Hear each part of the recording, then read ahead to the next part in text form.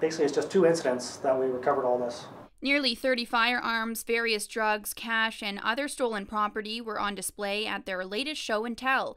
According to Serious Crimes Unit Constable Tim Hankton, a good portion of the paraphernalia displayed related back to a February incident where a 26-year-old male had been kidnapped, shot multiple times, and left in a rural area before receiving medical care. Because of the search warrants that we executed in that investigation, we've managed to seize a good portion of this. Although numerous persons of interest were tracked down by RCMP, Hankton believes the majority have been released on bail, with many of the suspects having left the community.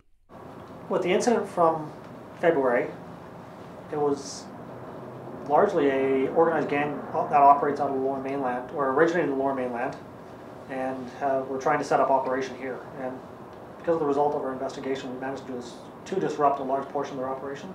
So for the most part, they're no longer functioning in Dawson Creek for the time being anyways. As that investigation is ongoing, no charges have been laid. In a separate incident, a traffic stop also led police to seizing more firearms, something authorities are calling the weapon of choice when it comes to drug-related activity in the city.